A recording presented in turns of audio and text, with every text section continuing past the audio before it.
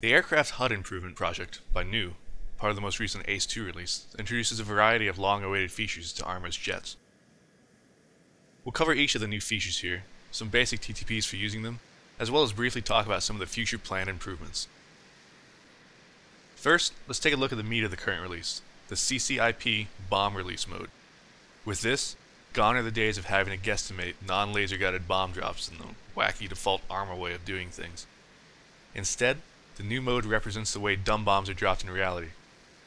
Not only is vanilla CCIP functionality included, you can also achieve a converted CCRP release intuitively, with easy HUD symbology to differentiate between which method is active.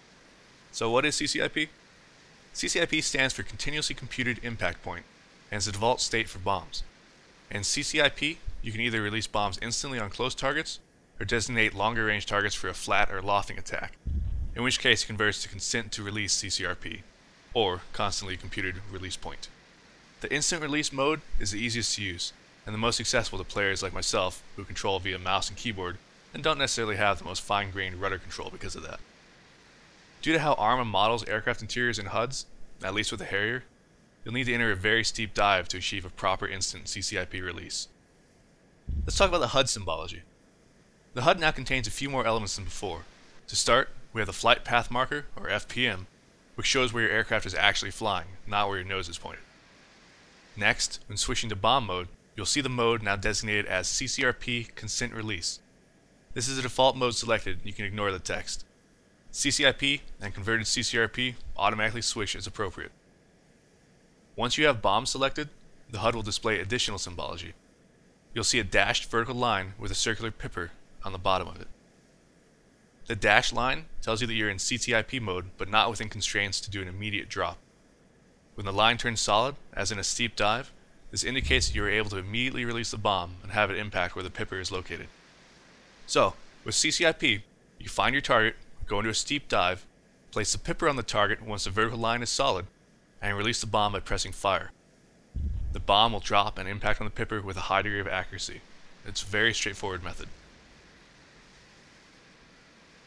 So what happens if you want to engage a target from less strict constraints, say a shallower dive or even a flat flight profile? Well, this is where the converted CCRP mode comes into play. CCRP stands for Continuously Computed Release Point. I'll refer to it as simply CCRP for the purpose of these instructions, but keep in mind that it is actually a conversion of a CCIP solution into a CCRP style release method. Full CCRP functionality will be included in a future release. For our purposes in Arma, the intent of the converted CCRP option is that it allows you to drop a bomb without needing to see the target in your HUD at the point of release or enter a diving flight profile. CCRP allows you two basic delivery options. The first is a flat delivery, in which you maintain more or less level flight, while the second is a loft, in which you climb before release to throw the bomb in an arc towards the target. We'll address a flat delivery first. To drop a bomb via CCRP, the first step is to get the circular CCIP pipper over whatever your target is while it's in a dash state. This is easy since you'll only have a solid CCIP line in very steep dives or very low altitudes. Once your pipper is on the target, press and hold your fire key. This will put the weapon into consent mode. At this point, you'll see the circular part of the pipper disappear to be replaced by a box that's centered on your target point.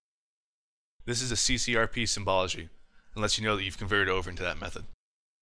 The dashed vertical line will turn solid, and a horizontal line will appear over your flight path marker, the distance above relating to how far from the calculated release point you are. This horizontal line is called the bomb release queue, or BRC. Keep the flight path marker centered on the bomb fall line while the BRC descends towards it. The first time the BRC hits the FPM, the fall line will flash, and you will see the BRC jump a bit. This indicates that you're now in the constraints to loft the bomb. We'll talk about how that works next. To do a normal flat release, simply continue keeping the FPM aligned with the fall line while the BRC descends again. But when they all meet for the second time, you'll hear the bomb release. At this point you can break away from the target. Gravity will handle the rest.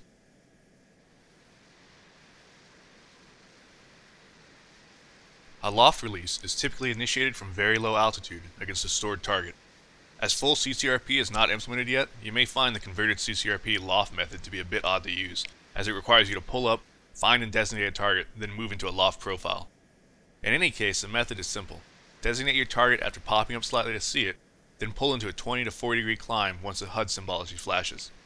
When the BRC and FPM cross, the bomb will release. Pull away and let gravity handle the rest.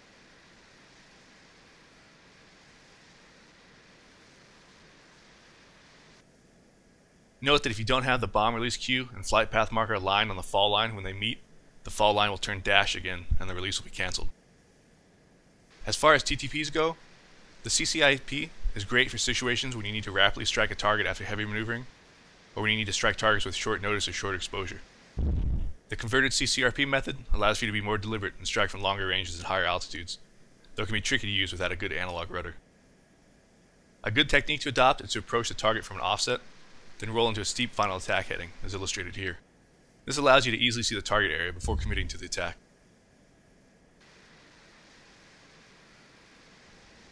The last major feature of this release is a simulation of the A-10's gun pipper. This one's far simpler to explain, so we won't spend too much time on it. In short, the pipper is replaced with one that accurately represents where your rounds will land. Place the pipper on the target, pull the trigger, target go boom. Simple, easy. As far as the future is concerned, news looking at adding steer points, laser spot tracking, stores management to configure bomb release settings like ripple quantity, and DTOS. As it stands currently, the aircraft HUD improvement project is a total game changer for dumb bomb usage. Anything added in the future is just gravy. Thanks to New and Kraus for schooling the ways of the CCRP and CCIP. If you're a sim dude or interested in sim level procedures, I'd recommend checking out Kraus's channel, linked, for tutorials and videos. New's channel, also linked, is full of all sorts of other systems he's worked on, and it's likewise worth a visit. If you enjoyed this tutorial and like to see more, let me know. Until next time, take it easy.